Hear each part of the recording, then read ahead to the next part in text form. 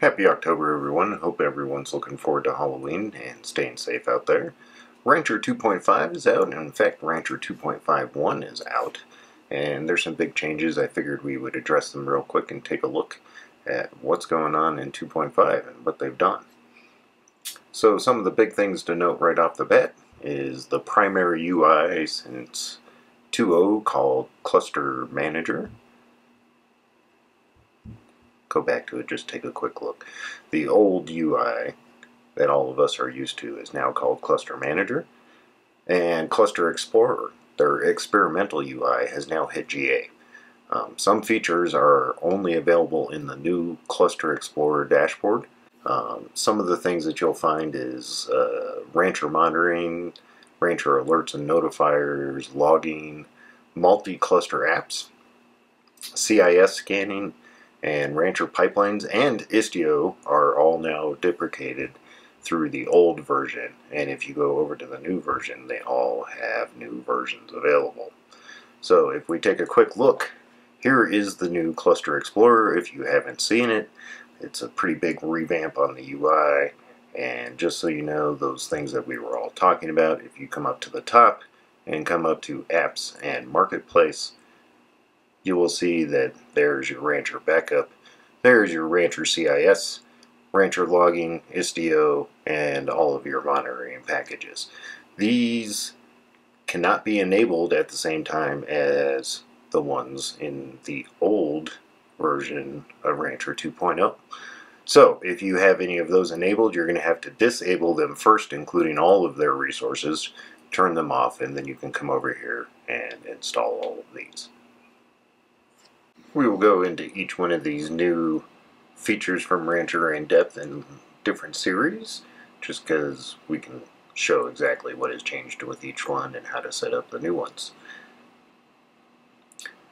You can deploy all of your Helm and Helm 3 charts from our new Apps and Marketplace screen over here, which is awfully nice. We also have the ability to view logs and interact with the shell in a new IDE-like viewer. Let's go flip over and take a look at that real quick.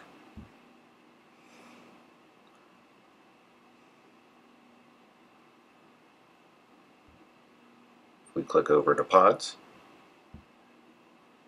and take a look at the new execute shell screen down here in an IDE, and you can actually clear it.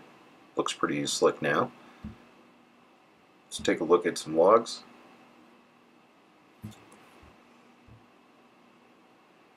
Can download them, we can clear them.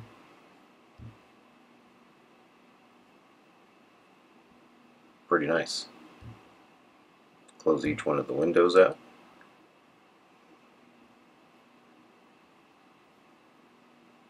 And it looks pretty good. Once you have all of your monitoring and alerting and everything installed, you can see it through the monitoring tab over here. I don't have anything actually installed yet, and we'll take a look at all of these in a future video. You can look here at the continuous delivery. This is all now built by Fleet, is what Rancher is calling it.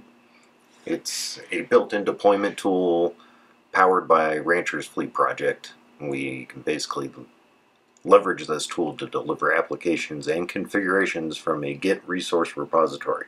So this replaces the old Jenkins types pipelines that were in the previous version, and this works off of full GitOps. We'll go into this in more depth later on. Another big thing to note is Istio 1.7 is now available to you.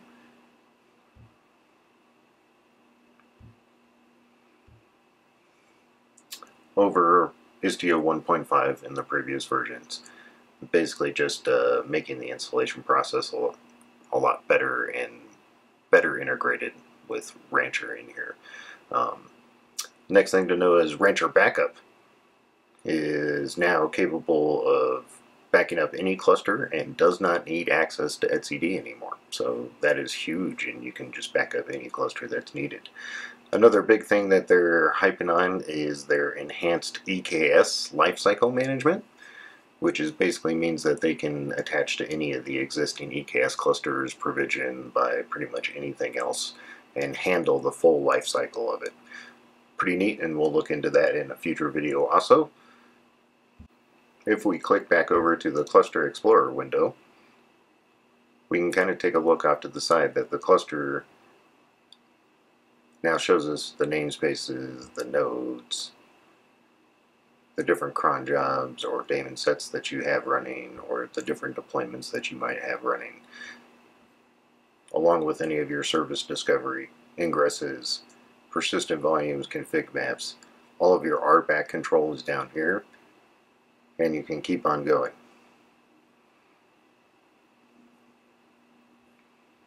Up here, if you're running multiple clusters, you can flip through them just like this and get shell access as you need it. Alright, there's a very quick overview of Rancher 2.5.1. I encourage all of you guys to go out and check it out. There's a lot more to it than just what I mentioned.